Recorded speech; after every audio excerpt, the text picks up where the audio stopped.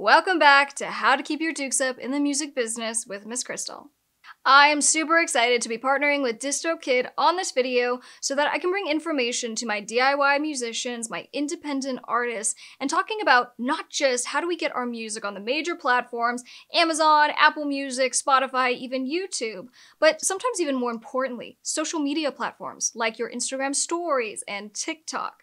So in this video, I'm going to be comparing music distribution companies, and I'm going to be giving you my personal takeaways and experiences having worked and distributed through each of these companies. Hi guys, I'm Miss Krystle. I'm an entertainment attorney and public speaker. I'm the owner of Dukes Up Records, and most importantly, I'm an independent musician.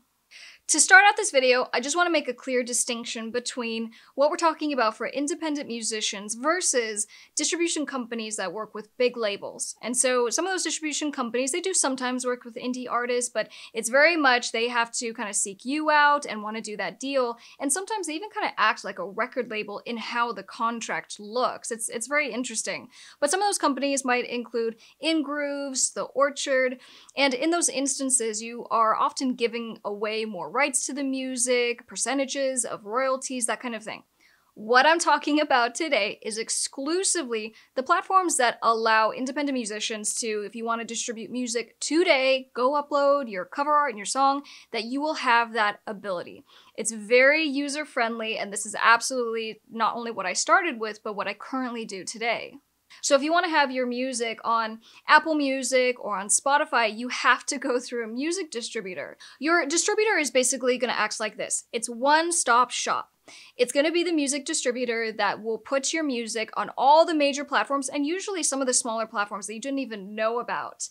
And so you, as the artist, have one obligation, or as the record label, your only obligation is to sit down, you upload your music, the credentials, the information, you give it to the distributor, and then they push it out to all the different platforms for your intended release date. They also oversee the collection of all the different royalties that are coming in from streaming, if it happens to be a site where you can actually download, your sales revenue, and then, of course, there will be percentages taken from each platform. It differs on every single one, and whatever is then sent to your distributor is sent to you. So all you have to do is sit back, collect your checks, or in most cases, your direct deposits.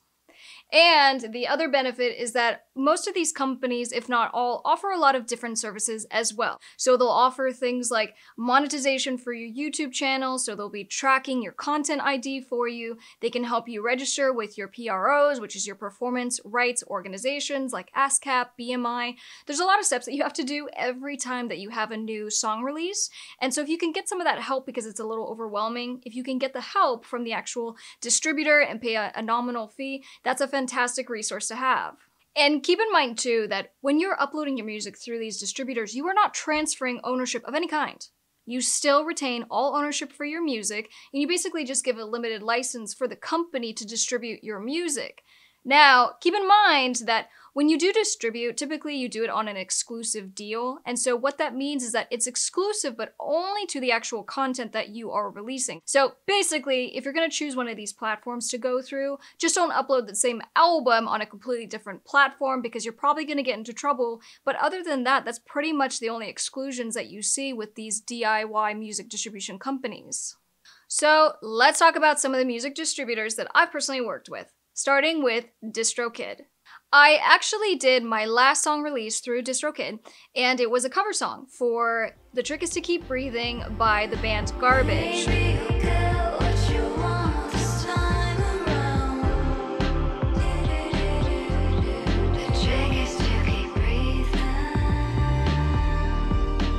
And there were a couple things that I really liked about this experience. Number one, I ended up going to DistroKid because the other platforms that I typically distribute through weren't available. And this is not necessarily the case for each different platform that you go through, but for the ones that I've worked with, they sometimes shut down for the holidays. And so because the release was coming out in December, I needed to find a distribution company that would be able to ingest the upload and have it ready in time. And even in this case, they say, give us, 4 weeks, sometimes even more. And in this instance, I had about a week and a half before I needed to get this song out. So for all those reasons, I decided just to try through DistroKid. And not only were they able to actually make the song available, but there were some other benefits as well. The first being that I really liked the interface and the experience actually going through, uploading the music, adding the cover art. It's very simple and it's intuitive. Not to say that it's super overly complicated on other platforms, but I really thought that the DistroKid interface made it so intuitive that I really had it done in probably about 10 minutes or less. And so for me, that was a huge plus. Uploading the music is usually something that I'm doing late at night after all kinds of craziness during the day, and so if the process can be a little more simple, that's definitely something that I appreciate. Other than the user experience, let's talk about money. Like all the other platforms, there's different tiers for how they do their payment structures, and so with DistroKid, the first tier is $19.99 and it's unlimited. So you pay that annually one time and then you have the freedom to upload however many songs, albums, EPs. The next tier is $39.99, same deal, unlimited songs, you pay it annually, and think of it kind of like a hosting fee. So while you continue to use the platform, continue to distribute, you pay that one-time fee. And then of course, other benefits kick in, so you can now customize things like the release date, whether it's a label, and any other information that maybe you wouldn't be able to put in with that first tier. The nice thing is that, of course, on the DistroKid website, you can actually see the full breakdown of all the benefits based on the various tiers that they have.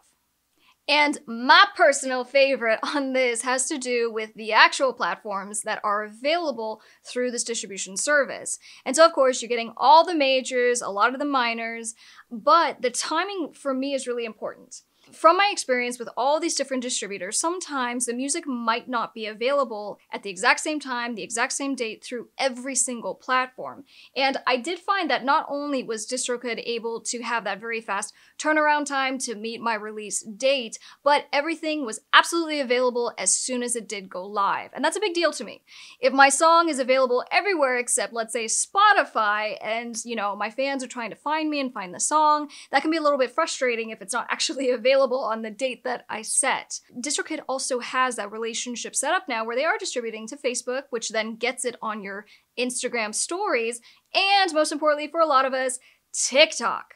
I recently got on TikTok and I'm finally posting and trying to utilize the platform, and not all of my catalog is available, but a lot of it is.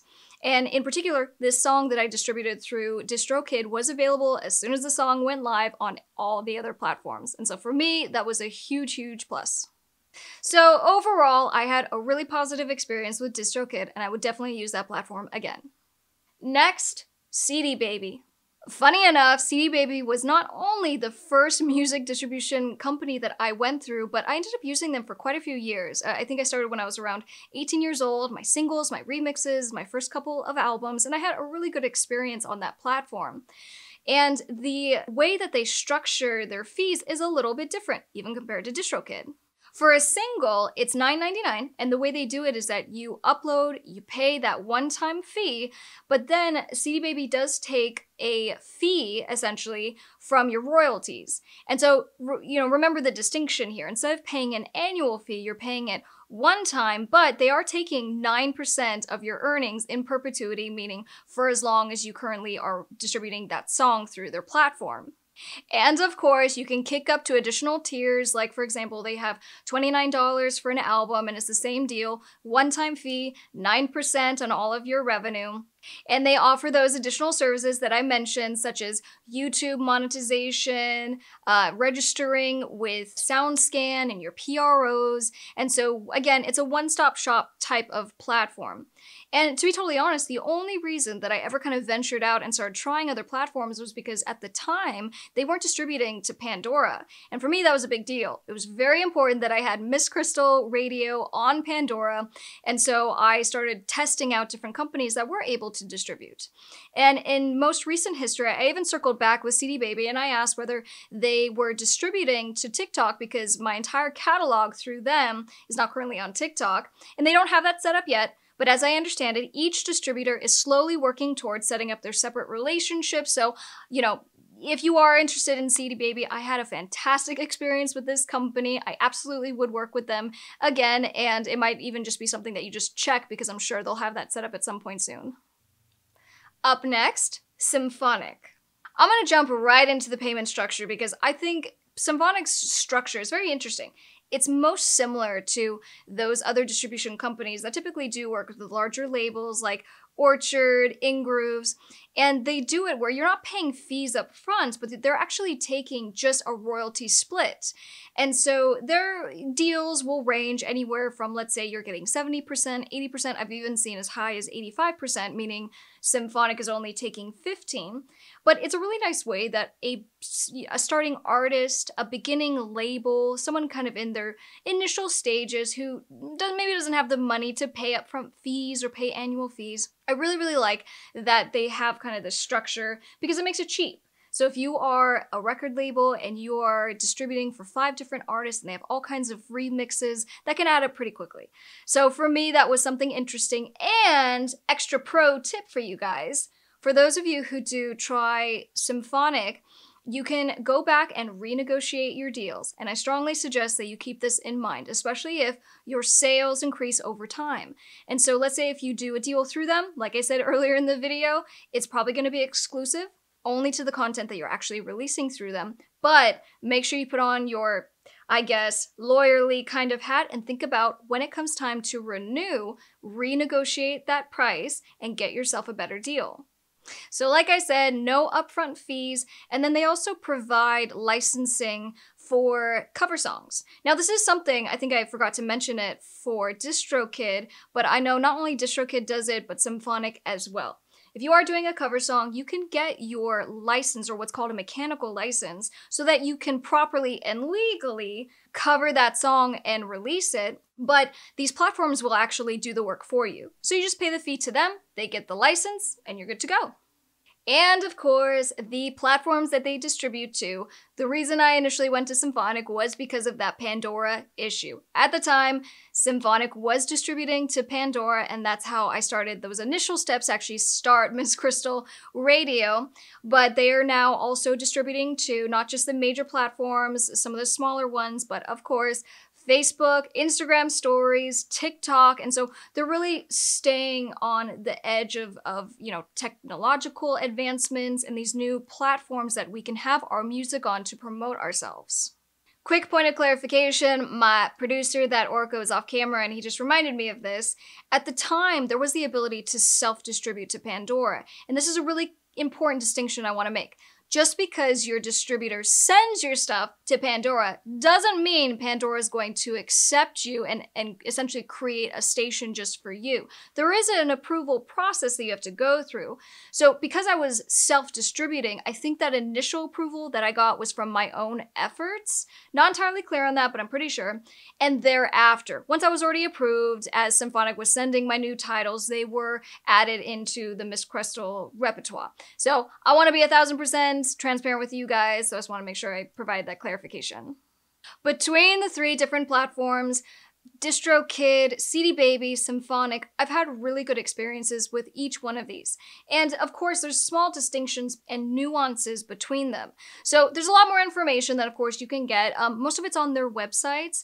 And at any point that you decided that maybe a certain platform or a distributor wasn't right for you, just remember, there's a UPC and an ISRC code that's assigned to your release. If ever you decide that the relationship isn't working with a certain distributor, you can take that same information and re-upload and use those same credentials so you don't lose all your plays, all your marketing investment that you put into the original release just because it's temporarily taken down. So that's your pro tip, keep it in mind. I'll also say that's something that I'm always keeping an eye out for as these relationships develop and you work with these companies is which company is able to offer some kind of support in the marketing and specifically in the Spotify playlist pitching realm. You guys know I talk about it so much on this channel. Spotify is the new radio. It is so important that you are doing well on Spotify and getting added to playlists. And so if your music distributor can offer you some kind of support in that arena, that's huge. And also, don't be afraid to ask questions and reach out to your distributor. With all three of these platforms, whenever I have questions or issues, the customer service reps are very responsive. Usually there's not a phone number that you can call, unfortunately, but nonetheless, they're pretty quick and you can get some of these things addressed. But also the question about, hey, can you help me with this release marketing? Or, hey, I just got added to 25 playlists with my new release. I'm an independent musician. What can you guys do to help me? Special thank you again to DistroKid for sponsoring this video and just allowing me to have an opportunity to talk about this, because there's a lot of misinformation out there, and the bottom line is that you guys need to make sure that your music is on every single platform, especially TikTok and especially Instagram stories, the places that you can so very easily continue to promote your music every single day. Make sure you guys come say hi on social media, because why not? I'm the most active on Instagram, but like I said, I am now on TikTok, and it's been such a bizarre experience on that platform. Real quick, not only did I have a couple of videos just go crazy viral, and then some do just horribly awful, but it's been an interesting case study for you guys to even watch kind of what I'm doing and how I'm trying to promote my music. So either way, come say hi. It's been really, really cool meeting all of you. We release videos just like this every week to help you with your music career and getting you to the next level. We talk about things like music marketing, copyright, trademarks, and everything in between. Make sure you subscribe and don't forget to turn on that bell notification so you don't miss any new videos from your new favorite redhead. I'm gonna get out of here. Thank you guys for watching this video, and I'll see you on the next one. I'm Miss Krystle. Bye.